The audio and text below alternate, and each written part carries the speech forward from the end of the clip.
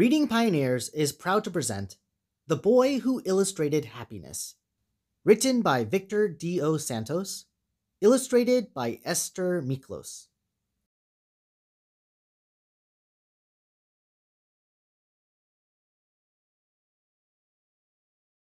Ben was often late for everything, not because he was slow to put on his clothes or his shoes, but because he never wanted to stop drawing. He drew everything he could, everywhere he could, and for as long as he could. Sometimes he even drew himself to sleep. Even when he brushed his teeth, Ben pretended the toothbrush was a paintbrush, and that the toothpaste was paint. And after that, well, take a look at his bathroom mirror, and you will see. Ben liked to show his feelings and emotions by drawing them. The happy ones and the sad ones, but he always preferred to have happy emotions and feelings. And he liked to create happy emotions and happy feelings in other people too. It's what made him happy. Every day during breakfast, Ben drew his plans for the day on his plate. Then he kissed his parents, waved goodbye to his pet fish, Jerry, and ran outside to wait for the school bus. On the way to the bus stop, he always smiled at everyone he met. Everyone smiled back, even those people who did not seem very friendly at first. Ben knew that the best way to receive a smile from someone was to smile at them first. On the school bus, Ben chatted with his friends and, of course, drew some more. When it was cold outside, he breathed on the window to make it all foggy. Then he used his finger to draw the most fantastic things. The other kids always tried to guess what he would draw next. His drawings made them happy. One day, Ben had an idea. What if other kids could help him make even more people happy? And what if all those kids could also become happier by doing that? With the help of his mom and dad, Ben created the Happiness Club.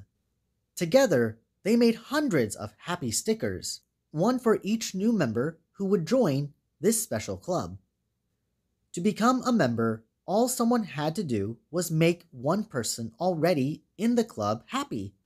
Then, each day after that, they had to choose a different person in the club to make happy.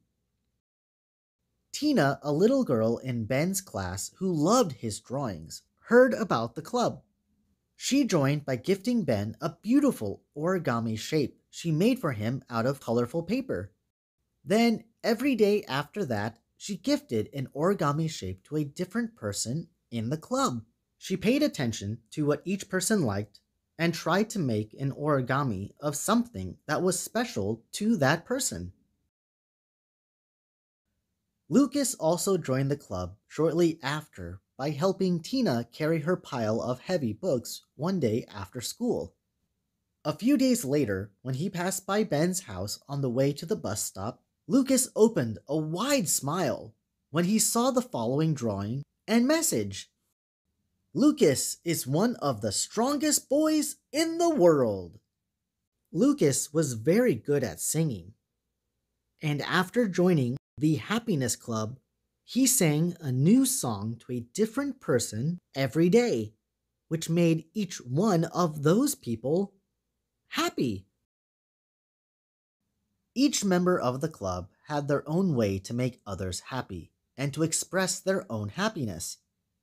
Some even discovered that an easy way to feel better when they were sad was by making others happy. In the beginning, the Happiness Club had only 10 members, but as more and more people joined, it quickly grew in number. New members came from many different places.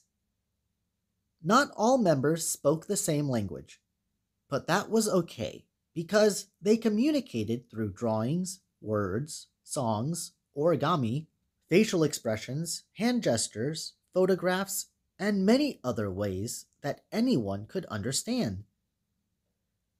Happiness was the official language of the club, and that was a powerful language everyone understood.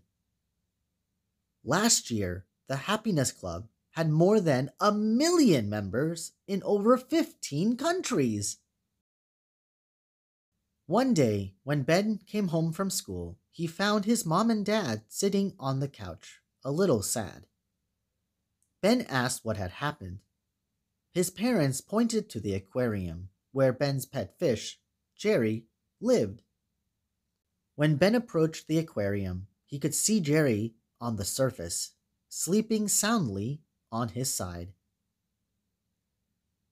Ben understood what had happened and went to his room, feeling sad and angry. He closed the door and drew for a long time. After a while, he found a box. Inside the box, he found a gorgeous drawing of a fish that looked exactly like Jerry. The fish was swimming in a gigantic blue aquarium surrounded by many other fish and cotton candy. That drawing made Ben a little happy. He knew exactly who had illustrated his happiness this time. He looked for his parents and then hugged the two newest members of the Happiness Club. As Ben grew older, he continued to draw. He continued to illustrate happiness and make more and more people happy. Each year, his drawings became more beautiful. People everywhere, in and outside the Happiness Club, said there was nothing Ben couldn't draw. Ben never forgot where his passion for drawing and his desire to make people happy came from: his childhood.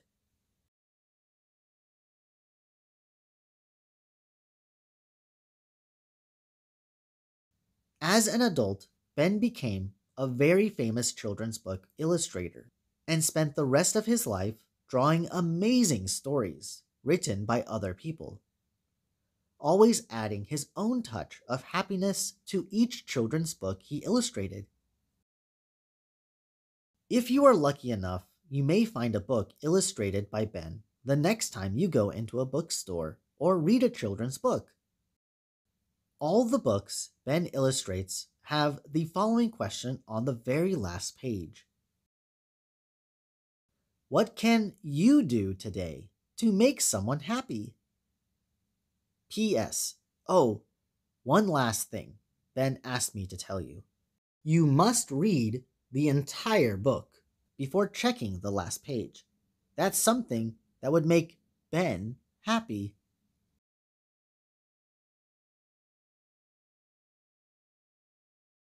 Thank you, pioneers, for reading along with us to the story, The Boy Who Illustrated Happiness.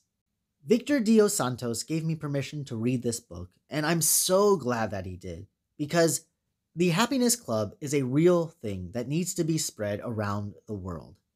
And hopefully, by reading this book, you can also share happiness to others.